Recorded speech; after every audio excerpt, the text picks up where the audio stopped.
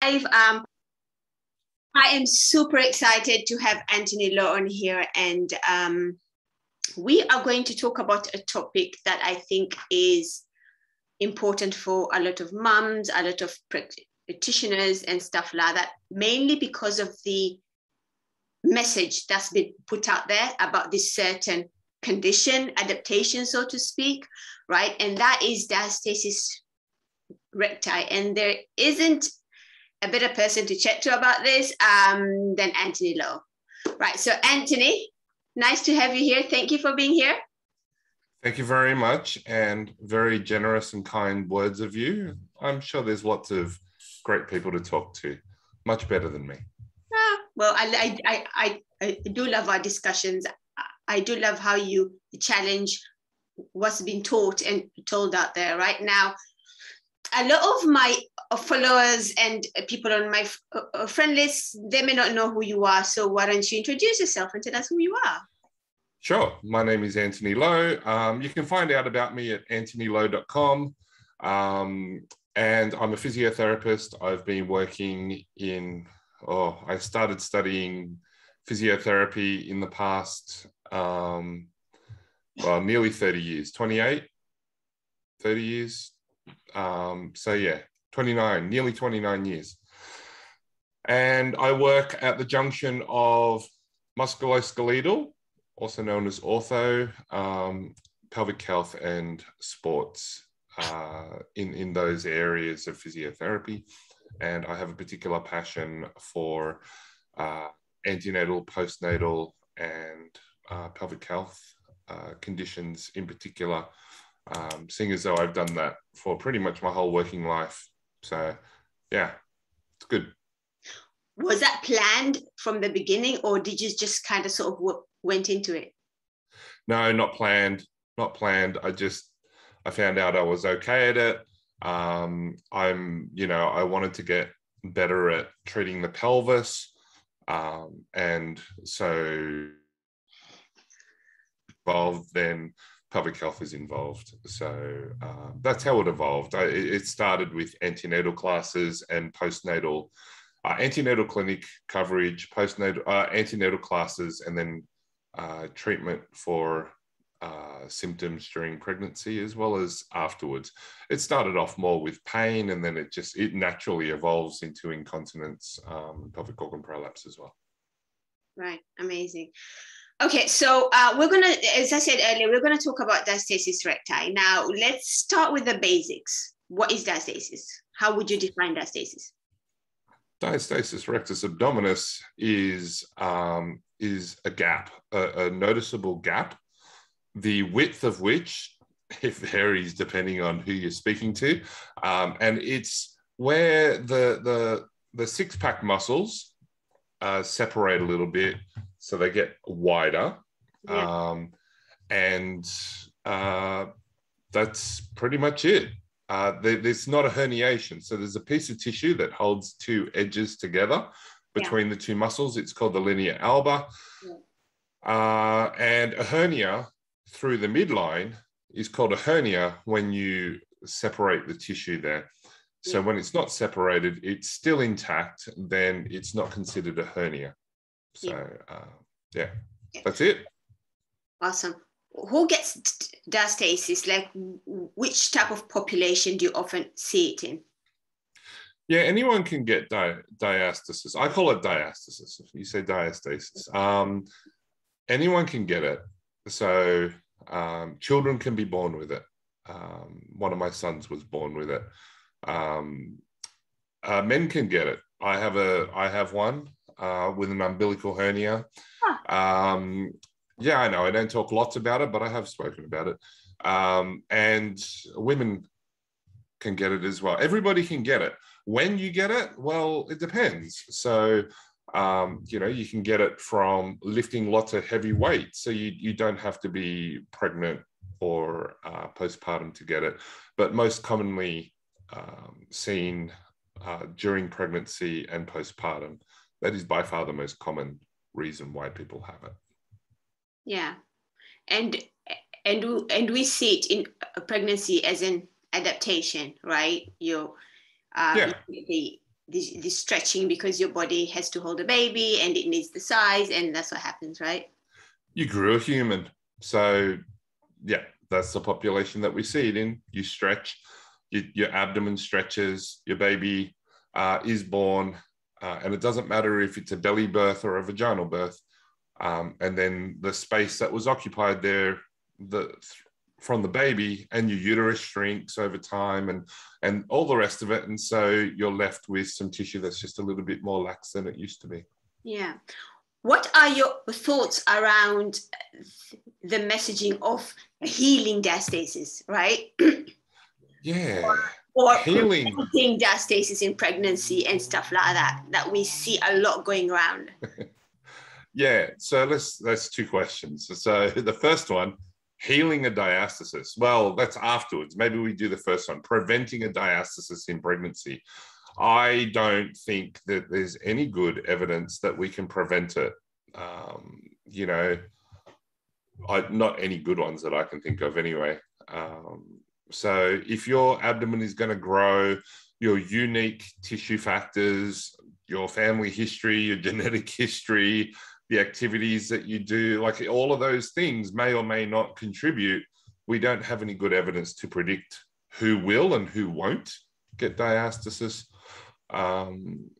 It seems like everybody has some sort of stretching, the amount of which is unknown. I am sure there is a small percentage of people who do not stretch at all. They've got very, very stiff tissue, and that's just how that is. So you can't really predict how to prevent it. Obviously, not exceeding your tissue capacity so that you don't herniate or tear things is probably going to be helpful. But I'm talking about, if you're trying to lift up a massive car off a person who got trapped under a car, like anybody can develop any sort of musculoskeletal injury that way. I'm not sure I want to call diastasis an injury because I don't think it usually is, which leads us to the second part. Healing a diastasis implies that an injury has taken place. That's kind of like saying you want to heal your body because you grew a human. Like, did you injure your body? Like, you can get a birth injury. I'm not saying that you can't get birth injuries. Is diastasis a birth injury? A pregnancy injury? I don't think so. It's different if it's a hernia and you felt it go pop.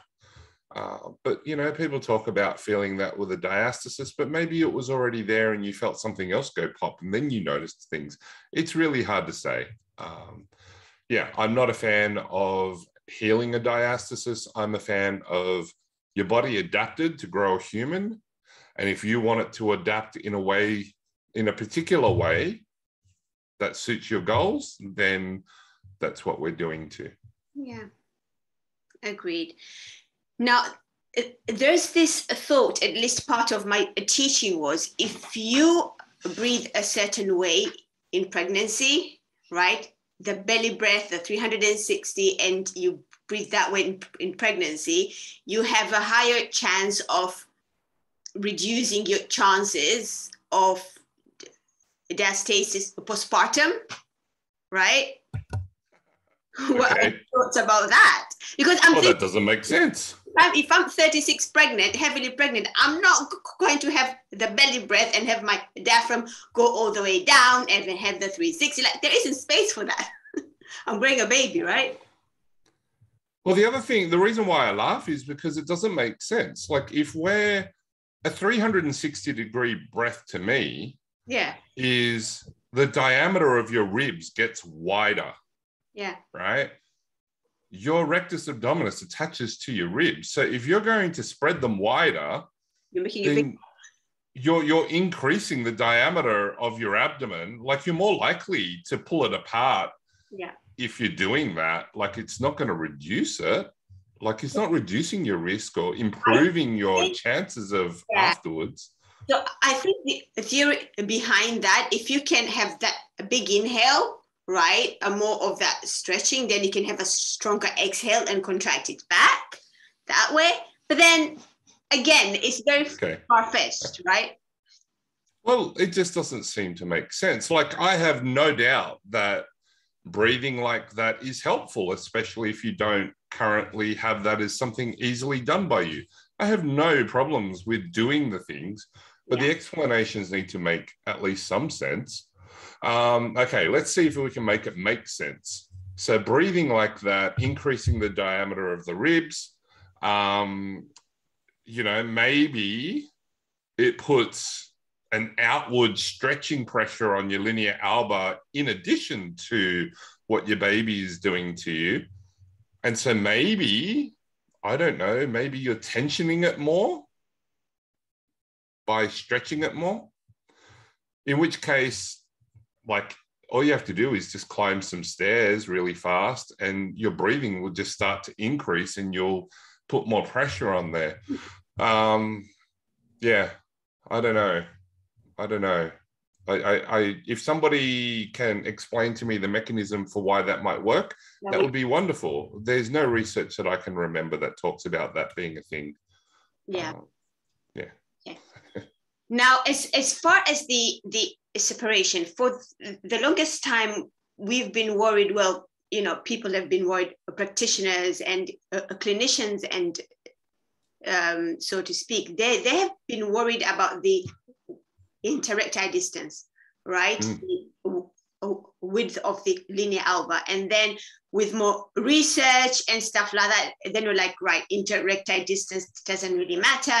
Now we care more about the depth, the tension, and the depth, yes. Yeah, the depth. Yeah.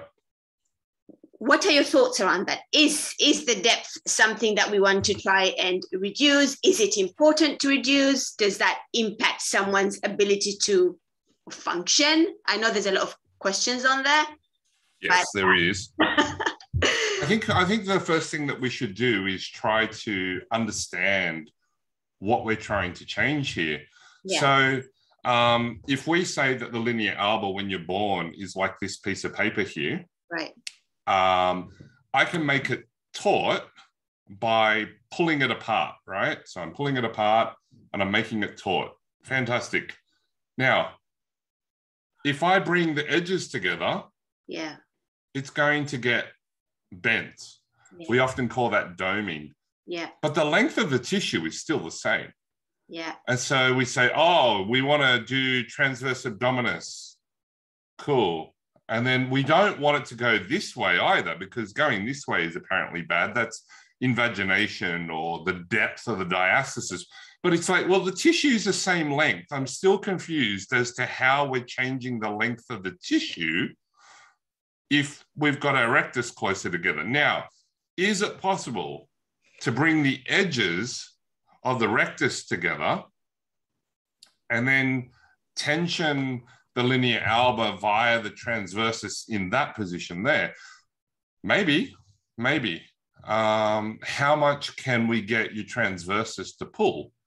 If you have a 4 centimeter separation and you bring that to be 1 centimeter or two centimeters width, then maybe if you can get your transversus to pull, maybe you could do that. But then, the anterior rectus sheath, which is formed by the sheaths of the internal and external oblique as well, they're at the front there.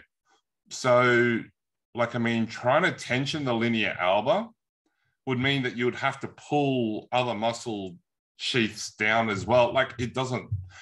I don't think it works that easily, is the bottom line. It's a set length.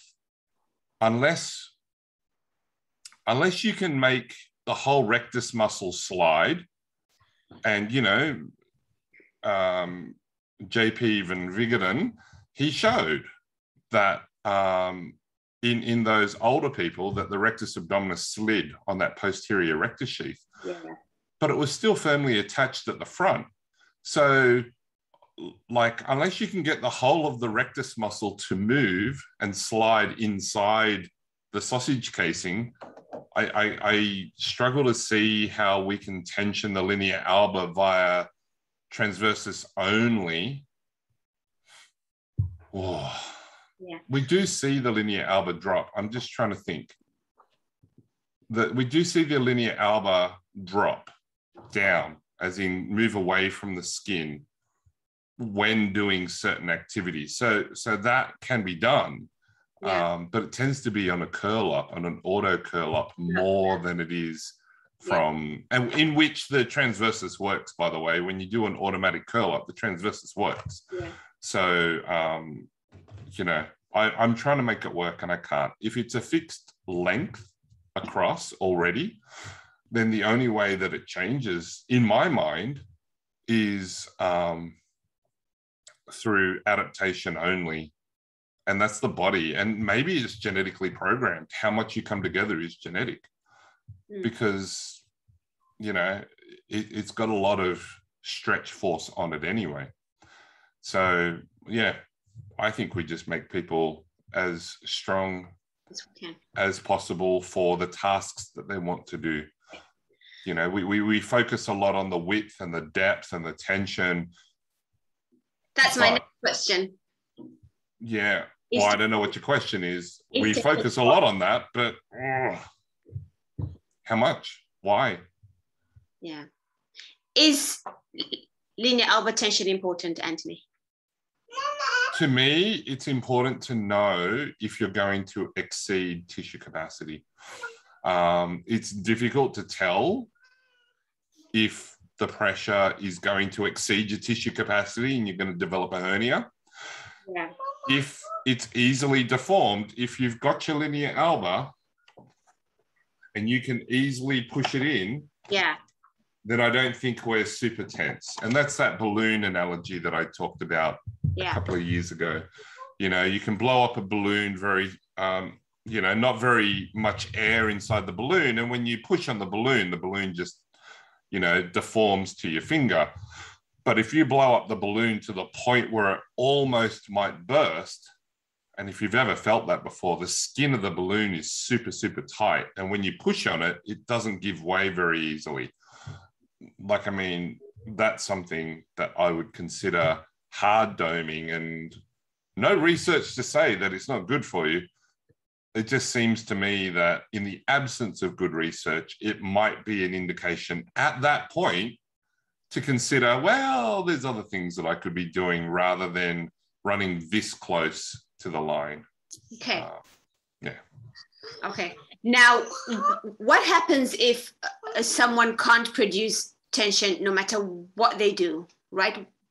Can't produce tension? I haven't met these people. They can't produce tension in the linea alba regardless of the exercise they do. What would the risks of that be? All you have to do to produce tension in the linea alba is let your tummy hang out and bear down a little bit and make yourself look more pregnant than when you were pregnant, and that linea alba tension will be there. You just created tension. So I haven't met somebody who can't create tension in the linea alba. If you mean an active contraction in a relaxed position without gravity and viscera pushing on it, that's a different question. That question then. That question. So if somebody can't generate an active tension of the linea alba when supine, lying on their back? Supine, yeah. What was the rest of the question? What happens is there any danger to that as far as the, you know, getting hernias and stuff like that? Well, because they can't produce tension on it? Yeah. I think the chance of hernia is lower than if you can put tension through it. I think that's the first thing. The second thing, like I said, you can always put tension through it. All you have to do is go prone on all fours and you'll put tension on that linea alba. What's the implication? I don't think there is any particular implication that can't be overcome by learning a different strategy, a different coordination pattern. You know, this whole idea of having to qualify before progressing. Until you get tension in the linea alba through a transversus contraction, you can't progress in your exercise. That's ridiculous, because the amount of pressure that you get just from standing and walking which we're not suggesting people lie down until they can do an isolated transversus contraction with tension in the linea alba. So, you know, this sort of stuff is going on in their everyday life. That's why I'm confused by stopping people from doing things because they haven't qualified yet, you know. Isn't the fear around producing that kind of outward pressure, the idea is that it's going to make the separation bigger or worse? It might, but then it might also trigger enough adaptation that you thicken the tissue and it gets stronger as well. Like how much is too much and how little is too little. Certainly we do a lot of things out of fear. And again, what is the person's goal here? Yeah. You know, if the goal is to try and get your belly as flat as possible, then get a personal chef, get a personal trainer, get somebody to carry the baby for you, put your baby on bottle feeding so that the hormones don't change any potential elasticity of the skin and tissues, or have a wet nurse if you want the breastfeeding thing. Do you know what I mean? Like, how far do you want to go to achieve the goal that people are looking to do? Yeah. No. In general, no, I'm not concerned if they can or can't. In fact, I don't even bother testing it except for teaching. I do it for teaching to show people, right? But I don't particularly care. Yeah. In others, unless they tell me that they care, right? Then yeah. If it's important for me to qualify myself, you know, they go, well, I need to know that you can do this. It's like, all right, I can do this. Let's do this. It's your time, not my time. So yeah. So say you have a patient, they come to you and they say, Antony, I think I have diastasis. Can you check me to see if I have it or not? Or yes, we'll do that. How does that conversation go so that it allows them to sort of have the answers that they want, but also not have the fear around diastasis? Yeah, look, I think the first thing is listening to them and understanding what having a diastasis means to them, right? So understanding what that means. If you do have a diastasis, what does that mean to you? What's the implication for you going forwards here? And trying to understand what that is. Because just because I don't think having a diastasis is particularly worrisome from a function point of view, it doesn't matter that that's going to be that person's experience or their concerns even. Maybe it's an aesthetic concern. Okay, well, that's okay, right? So if they say, oh, having a diastasis means that my core is weak and I'm going to have bad back pain for the rest of my life, well, I have an issue with that. If they say, I don't know, I got told to come here because somebody said I had a diastasis, go and see this guy. Okay, cool. And we go from there. And if somebody says, oh, you know, I just want a name for it because my insurance company won't do anything without a diagnosis, well, okay, cool. We can do that too. What it means to them and why it's important is important. If somebody says, oh, I want to know if I have a diastasis because, you know, I'm a model, and they kind of get upset if you don't have a very flat tummy and all the rest of it, like before I was pregnant. Yeah. And I want to keep modeling. It's like, okay. Like, to me, the concern is not invalid, no matter what it is. It might be different to what I think is important. However, it's not about me and what I want. It's about them and what they want. So you asked me, how would that go? Well, understanding first. And then the second thing would be an assessment. And during the assessment, to see what is and isn't possible, and to uncover more and more beliefs, attitudes, meaning and stories that they have, their underlying biases and assumptions about having a diastasis, and then trying to use experience before giving knowledge to give them a different perspective, perhaps, so that they can make a more informed choice about which way they want to go, with not only what they want to do about it and the management of it, but also reconsidering or not what they believe about it, their attitude towards it, what having a diastasis means to them, you know, what stories that they have around it. Yeah, I think that's important. Yeah. At what point would you recommend surgery? Would you sort of, you know, after a certain, say, interrectal distance, and you feel, right, we've worked long, you know, we've worked on it long enough, chances of it reducing are lower, and if the client isn't happy aesthetically with how their abdominal wall looks and stuff like that, would that then be the point, okay, surgery may be the way to go now? Maybe. You know, why having a surgery is important. I don't think there's very good evidence. This is why an abdominoplasty was taken off public health operations, I think, because I don't think there's good evidence to say that diastasis causes back pain and other problems. And so that's important to acknowledge. That's number one. So for aesthetic concerns, yeah, sure. Like, I mean, you know, there's nothing wrong with having an abdominoplasty for aesthetic concerns, but it's like going on a holiday. If you're sad because your work situation is sad, then when you go on a holiday, you're still going to be sad, right? But you're not at work. But then you have to come back and be sad again.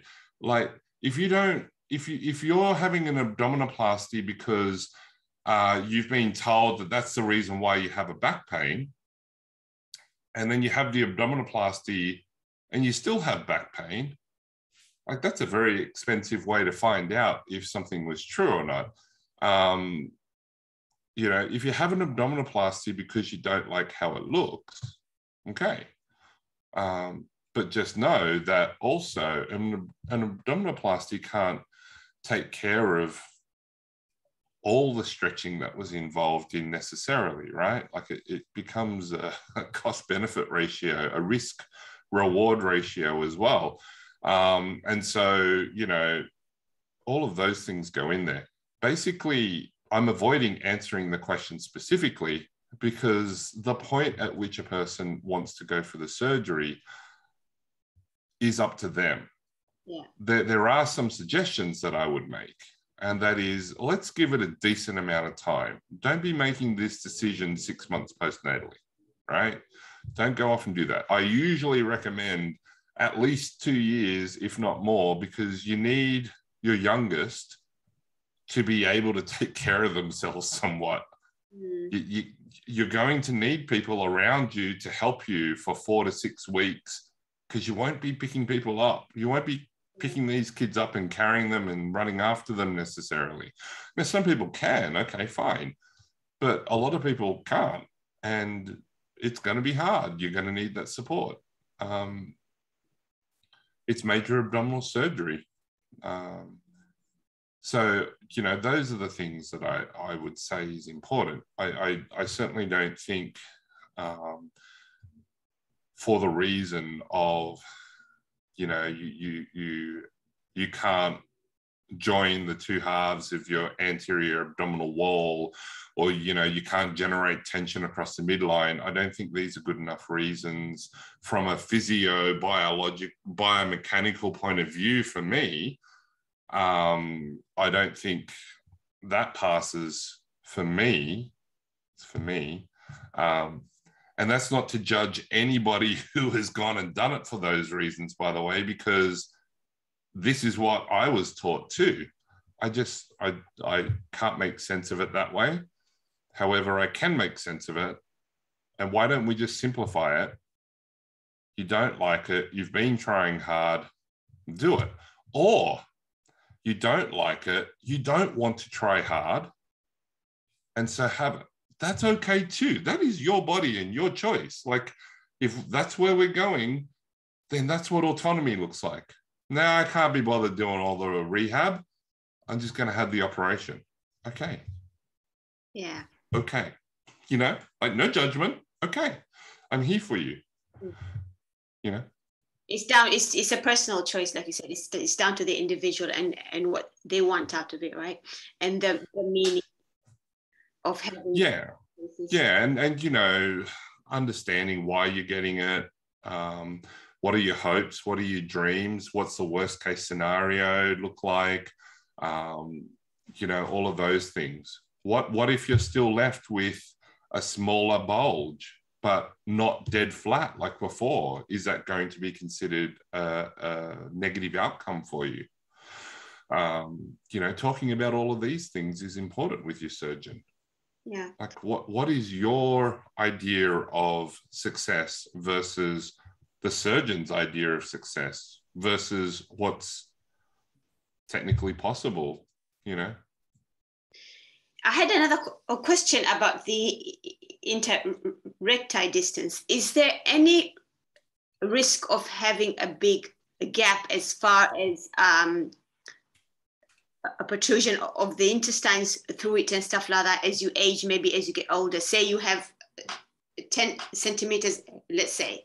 Is there any health risk to that, of such a big gap? I'm unclear on the specifics of the question. So if we have a diastasis that's large, say 10 centimeters wide, you know, it depends on how much visceral fat is behind that. It depends on how much activity the person is doing. It depends on other conditions that they may or may not have. You know, that they might be completely functional and healthy and above average in everything, except for having a large diastasis. You know, there are those that will tell you that, you know, the digestion's not as good because you don't have the closure at the front. Maybe, but I don't remember reading research about that. You know, there's the idea that you could herniate or trap a piece of bowel. Well, I think the smaller to medium-sized ones are more dangerous for that, not the very large ones. Like the very large ones, it's very hard to pinch on the kin there because 10 centimeters is huge, right? In terms of, like, it's hard to trap a piece of bowel that's small in something that's much, much larger than it.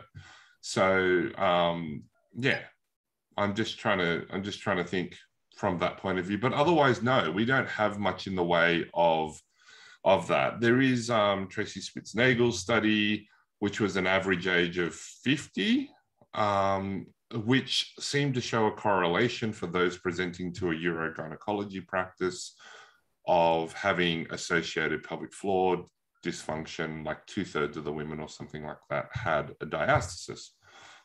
And yeah, but like, so many women have a diastasis after 3 months anyway, after a year. So, you know, that's a correlation. That's not a causation. We don't see all the women who didn't show up to the practice who have the same diastasis size and no problems at all, because they're not turning up because of other problems.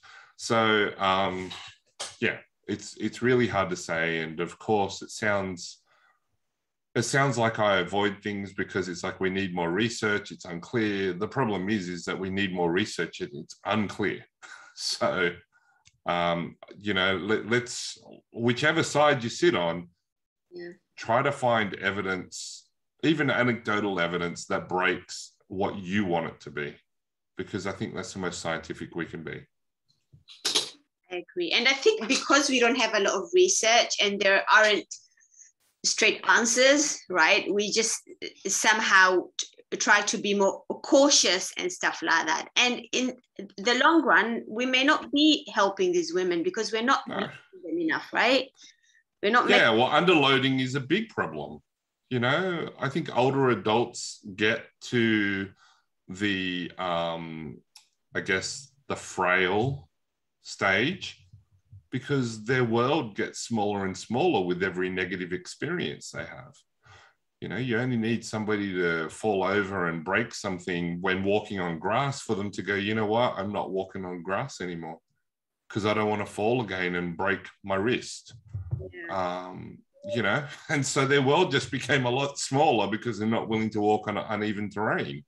Instead of, hey, why don't we make it so that you're stronger, fitter, faster, and better able to manage you know, uncertainty, because we do have evidence that seems to indicate that doing those things can be helpful.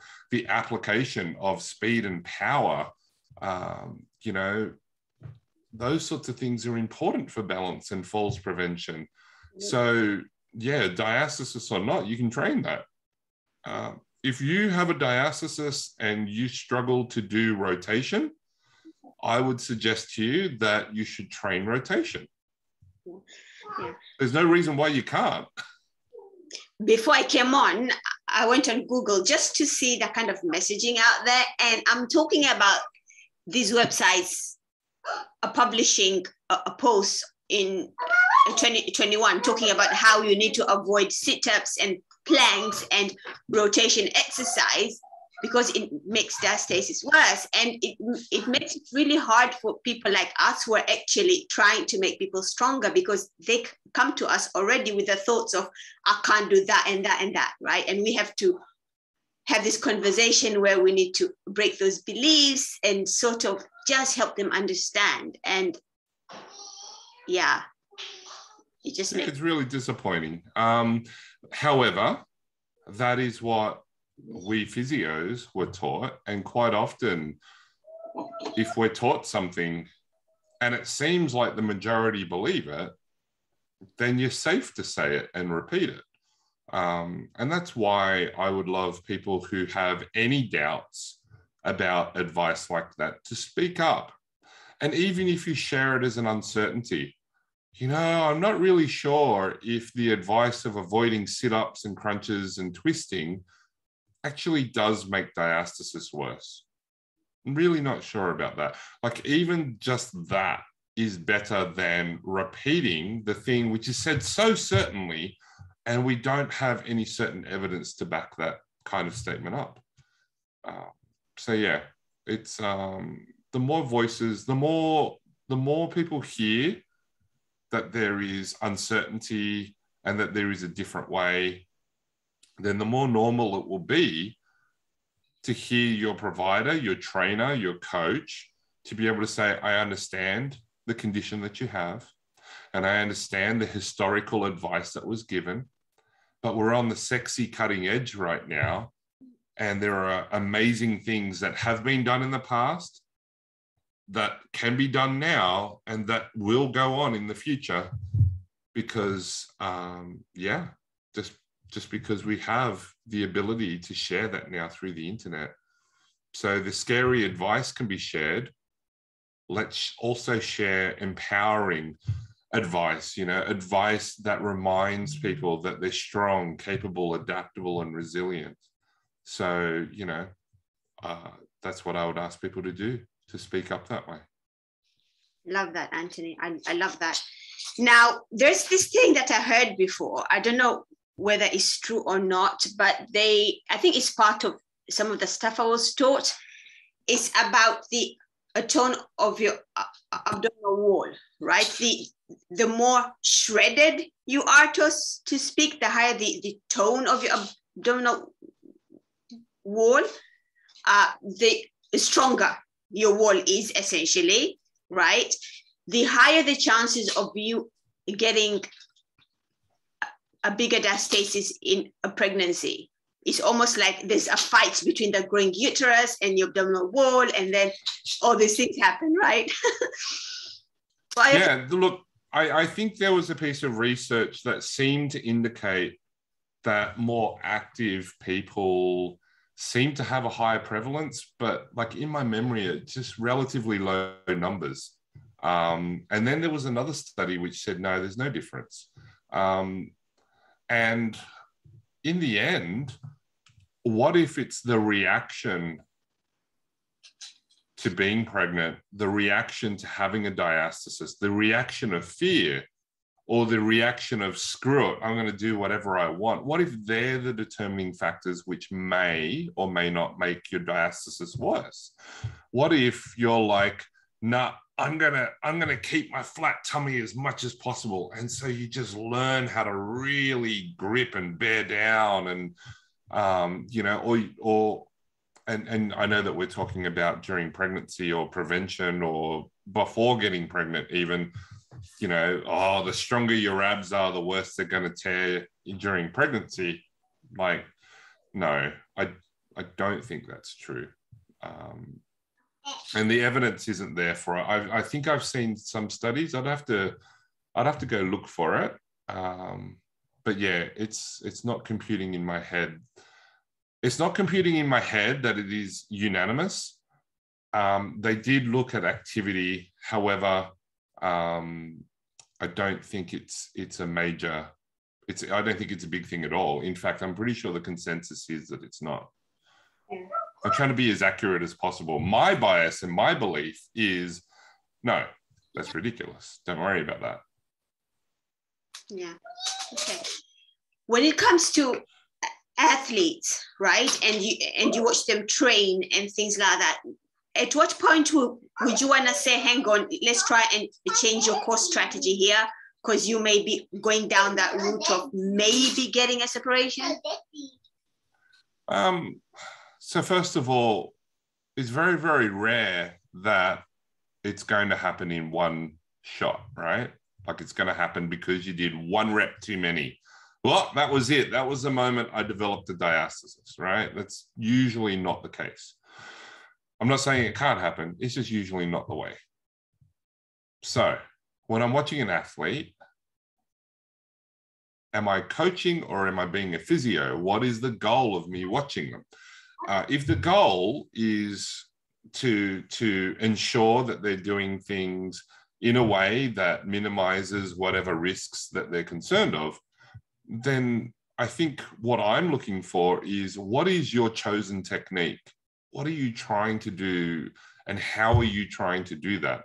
Because whether you're pregnant or not, whether you have a diastasis or not, if you depart from your chosen technique, then I think it's important to say, listen, you told me that you want to keep a hollow position during your push-ups. I noticed that you're unable to hold that like you could last week. You're fatiguing faster. You're unable to maintain the position. Like, now you have a choice. Do you want to continue with that, which I'm okay with, or do you want to stop and change and modify? Now, that's in a pregnancy situation. In a postnatal situation, you have a diastasis, you're doing a hollow hold push-up, and you're unable to maintain that position after 2 or 3 reps. Then I'm thinking, it's up to you. Do you want to continue this way? You're already good at doing it this way. What if you held, and we said that you stopped and you had a 5 to 15 second break before you resumed your set of push-ups again, so that you can maintain that hollow position, because that is the thing that you want to do, right? So it's more about fatigue management, capacity training, getting to the edge of the technique that you want to do before you depart from the technique parameters that you want to maintain, resting, recovering, and doing it again, so that you drive positive adaptation. Yeah. Awesome. Now, let's talk about the mirroring bit of the diaphragm and the pelvic floor. This is outside the DRA topic, but this just, because I see it so much, Antony. It's like your diaphragm. You can see the diaphragm and the pelvic floor working like that? That's amazing. I see X-ray vision. I see that the messaging around this, how it's super important that your diaphragm and the pelvic floor, they have to mirror each other. And And if they don't, then you have this imbalance somewhere, and this could happen and that could happen. Let's talk about that. What are your thoughts about that? I think it's just one way. I think it is one way. And I think it's important to have that way available to you, because I think all of the different ways that you could use your diaphragm, your respiratory diaphragm and your pelvic diaphragm, I think it's important that you have the ability to use the different coordination that you have available to you in many different ways. So, you know, I think the negative effects of not being able to do that, that some people notice and see and report, I think that it's important to acknowledge that they've probably changed that person's breathing pattern and seen an improvement, but it could be because it's different as opposed to because they're breathing the right way. The other thing is that maybe doing it whichever one way and not any other ways means that when it comes to an unfamiliar way, your brain kind of just goes, oh, I don't know what to do with that. And your coordination is not as sharp. Yeah. You know, a classic example is bending over the cot to pick up a baby. When you have to lean on that cot rail, it kind of changes where you can put your breath, because you can't make your abdomen distend anymore, not easily. And so what do? Oh no, that pressure's going down to my pelvic floor. Or, that's not a problem because I've practiced in many different ways and my body just adjusts and it just spreads the pressure out in different ways and my diaphragm and my pelvic floor move differently. I think that's important. Just because we picked out something that people often don't do doesn't mean that they were doing it wrong. It doesn't mean that this way that they weren't doing it is right. It just means that it's another way that you can look at to practice. And I do teach that. I think that it's important. If you're used to raising your pelvic floor at the same time as descending your diaphragm, and that is the only strategy that you know how to use, well then, yeah, I want to give you the descend the pelvic floor with the descend the diaphragm. I think that that's important because now you have two strategies to use. But not because you were doing it wrong before. In fact, you're doing it so well, you don't need to practice that anymore. Yeah, it's just about doing things in different ways and building capacity and adaptability in different way, right? Like learning all the breathings, essentially. Yes. Yeah, that's why I don't discourage people who do upper chest breathing. You know, upper chest breathing when you're at rest and that is your default strategy, well, that's kind of, that's not very efficient. There are more efficient ways of breathing. It's either that or it's like, why are you breathing that way? Because your body's like a teenage boy. It just wants to go towards laziness and do things as the easiest way possible. So, sorry? The path of least resistance. The path of least resistance, entropy. So, I think it makes me ask more questions as opposed to wanting to fix problems that I see. Yeah. Awesome. What kind of messaging right now about diastasis that you see a lot that just makes you want to go, right? Which is try to avoid them. Huh? I try to avoid them. Yeah. I try to avoid seeing those things, to be honest. The reason why I try to avoid it is because I think that most people that are putting things out there are trying to help other people. I don't think everybody's trying to just sell their course or whatever, right? Like, I don't think this is money related. Yeah. I think it's convenient that when you create a problem and then you create a lot of fear around it and then you provide a solution that is very convenient, there may be a conscious or an unconscious bias about wanting to change from that because it can make people a lot of money. Yeah. But at the heart of it, I think people just want other people to be educated and helped. So I start with that. I just assume positive intent and they're trying to help. So that's why I try to avoid it as well, because then I might get mad about that. I might be like, rah. But you asked me, what are some of those things? I think anything that has big red crosses on it, I am just not a fan right off the bat. I tell anybody who's doing marketing for me that if I see red crosses, I tend to give them red crosses. Like, I'm not into that sort of thing. I think that's important. I think having a right way and a wrong way, that's the red crosses thing and the green ticks. I think that that's important to avoid, because there is no right or wrong way, and it looks different for different people. I think making claims that are not supported by the research is annoying. But if you say that it's not supported by the research, that's a lot more tolerable. I'm okay with that. I think equating your personal experience, which is the lowest form of evidence, with that of research evidence that has been well done, I think that that's unfair. And I think you can politely and respectfully put forward your experience without saying that research is wrong because in my experience, this is right. Like, that doesn't wash for me scientifically. I think if you said something along the lines of, that's an interesting piece of research, my experience is that this result happens. I wonder what is missing in between. Yeah. I wonder if when I put my results under the microscope of research, I wonder what would wash out then. I think that that's a very different tone to just disregarding information that you don't like. So yeah, that's important. Yeah. What would your advice be for health and fitness professionals who work with people who have DRA, and as well as your advice to people out there who have DRA? What advice would you give them?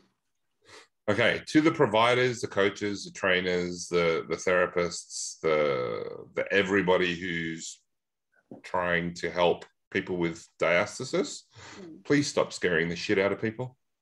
Yeah. Like, can we not do that? That would be just a nice start. Let's stop scaring people.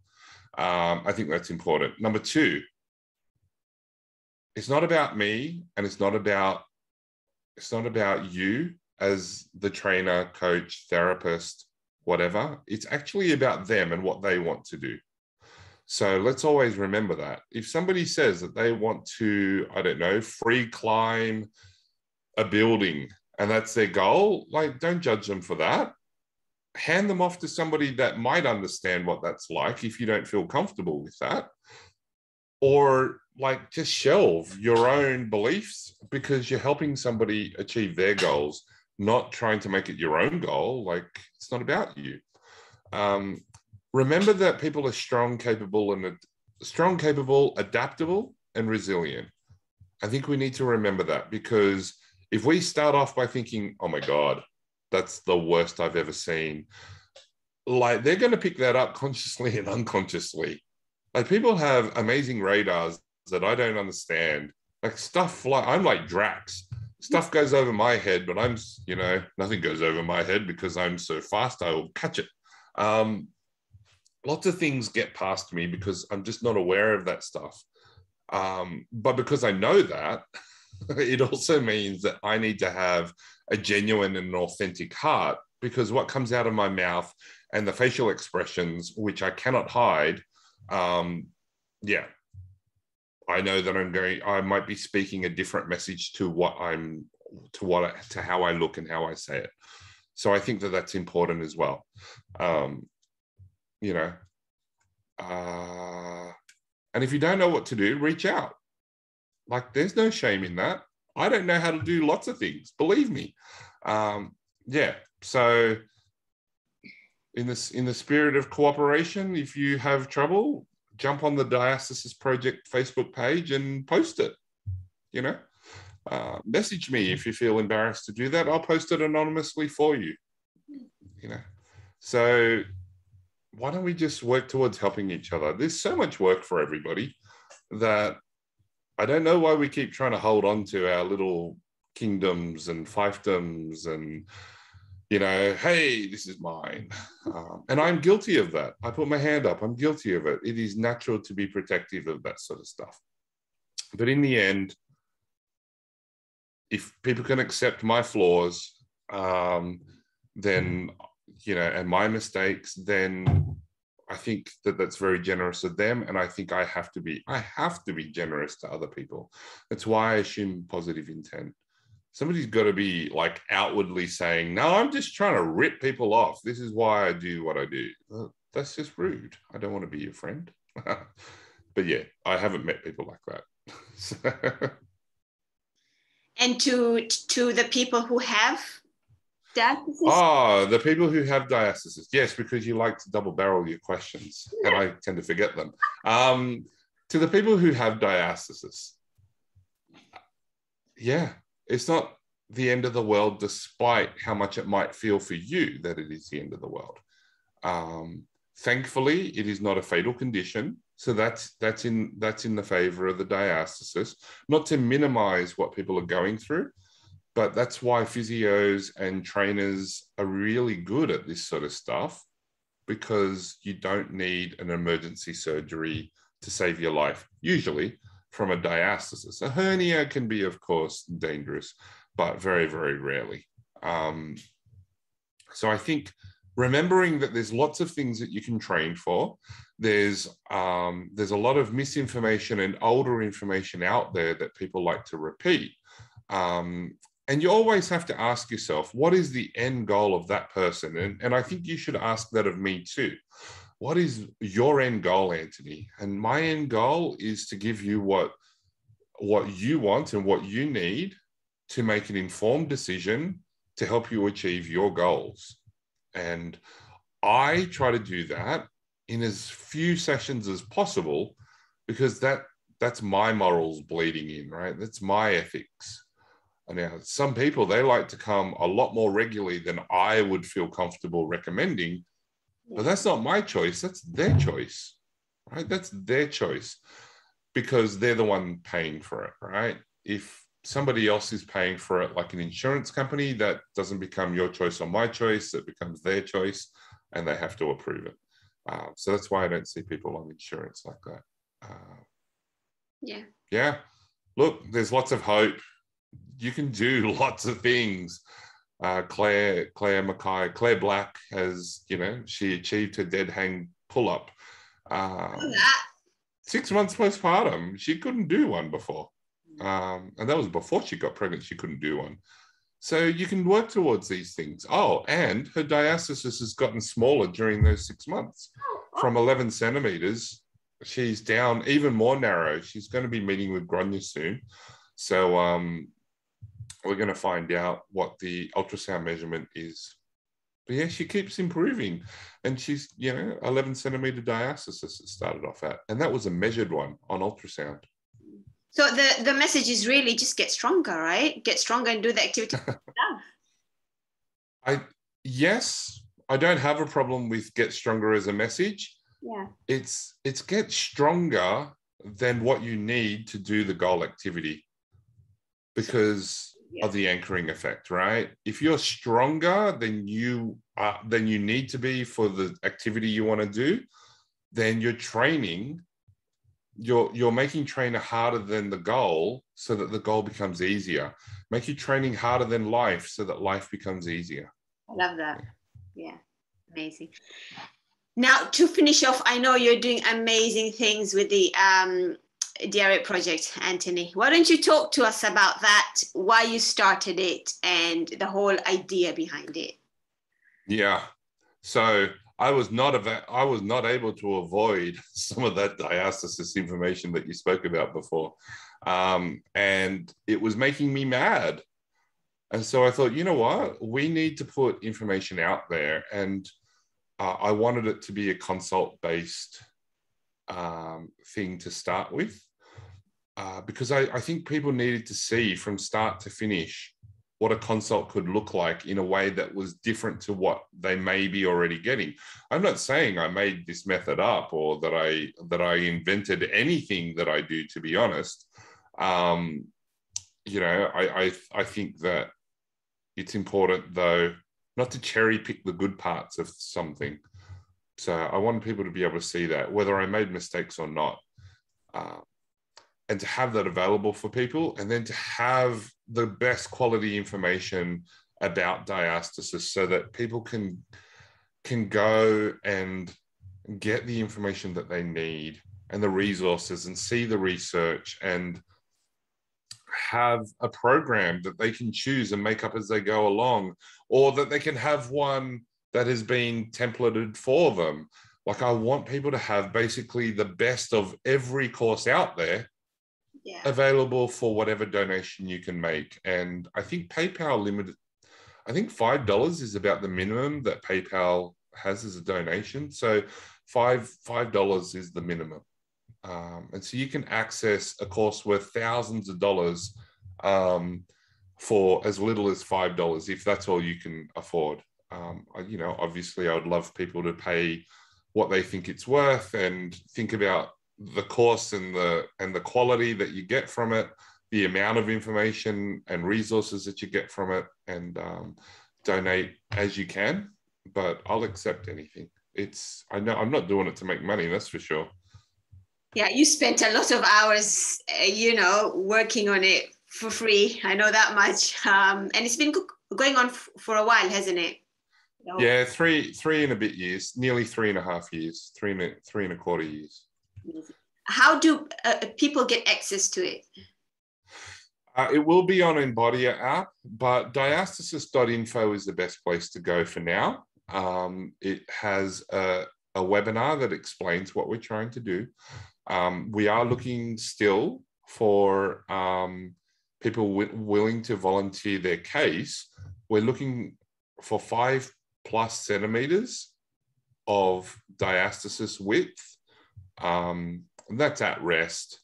So generally speaking, the width of your hand at rest. And if not, on active contraction.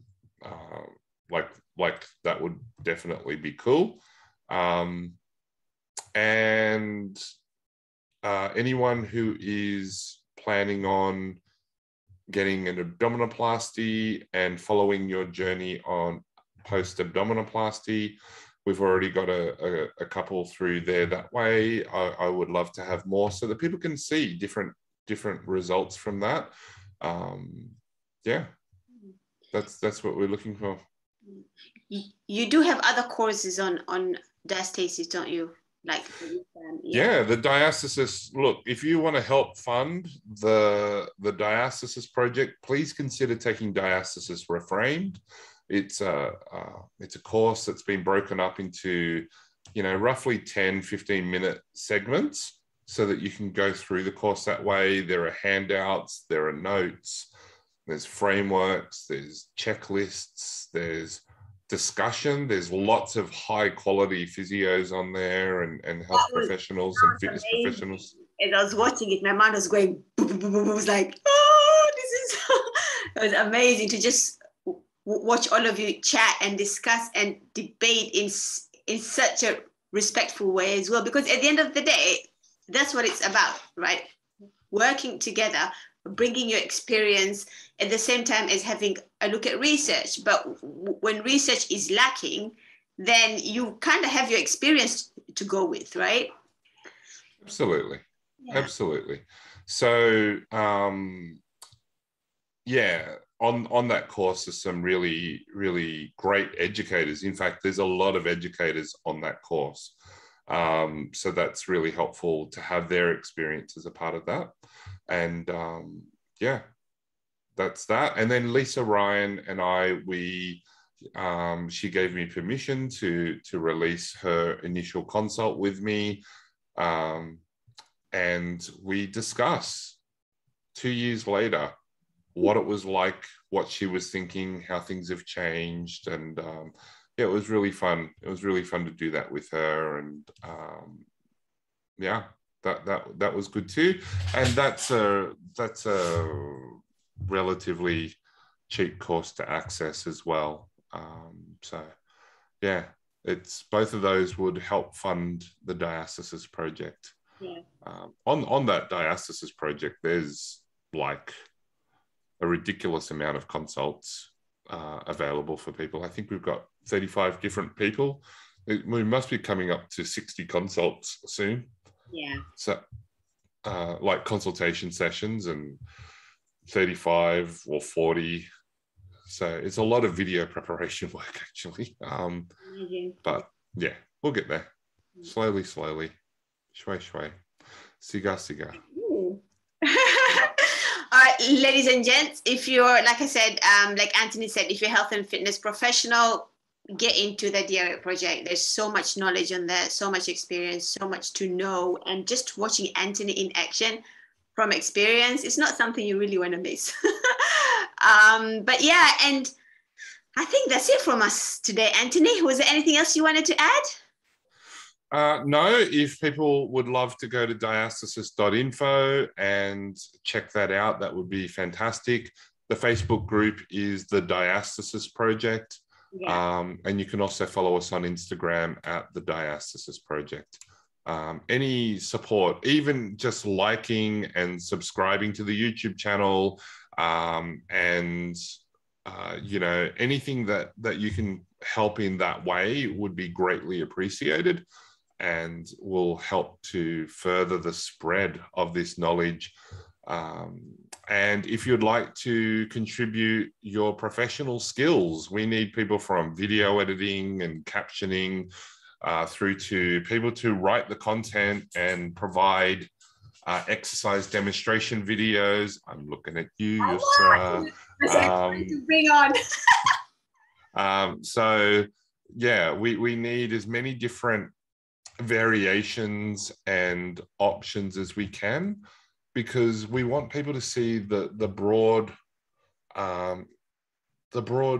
breadth of the experience that's out there, and the way that one person explains it might land differently to the way that somebody else does. So, you know, it really is inclusive, and please do not think that you don't know enough. Your voice, your unique voice, means that you present something a little bit differently to me, even if we read from the same script. So it's important to get your message out there because it comes from your voice, and that's what we want to support. Absolutely. And another thing I also wanted to say, especially for my fellow health and fitness professionals, is we need to stay curious, right? We need to keep asking questions. There isn't a silly question. Just keep challenging beliefs in our biases and assumptions, because a lot of the times we practice from that lens of our own biases and assumption, and we can be missing big pieces that would actually help the person in front of us. So keep challenging our thoughts, right? And being okay with saying, I don't know the answer, but I can go and find out, you know, or we can try this and that without making stories. And acknowledging our biases at the same time, because it's okay to say, you know what, I'm going to try this, not because it's the best way, but it's my bias and it's how I know what to do, right? So at least the person in front of you is aware of what it is that you're trying to do, right? Exactly. Love it, Yusra. Thank you for that. All right, everybody, thank you for joining us. If you have any questions for Antony, he loves questions. I know this. So do reach out to him. I'm sure he'll be more than happy to answer them. Let's work together to serve people better, right? Because like Antony said, people are strong, capable, adaptable, and resilient. And sometimes the messaging out there kind of makes them forget that about themselves. So let's remind them, right? That's it. And if you want to tag me on anything, I'm more than happy to answer any questions that you might have. So leave a comment below, and be sure to like and subscribe to Yusra's social media. And yeah, I look forward to hearing from you. Tell us what you think. And hey, if you think that I'm wrong, I want to hear from you too. It doesn't have to be public, and I'm not going to bite your head off. I just enjoy interaction So yeah, thank you. Absolutely. All right. Thank you for having me on this as well. Thank you, Yusra. Thank you. Helps so much to spread the word. Thank you for being on, Antony. Always a pleasure chatting to you. All right, Thanks, Yusra. stream.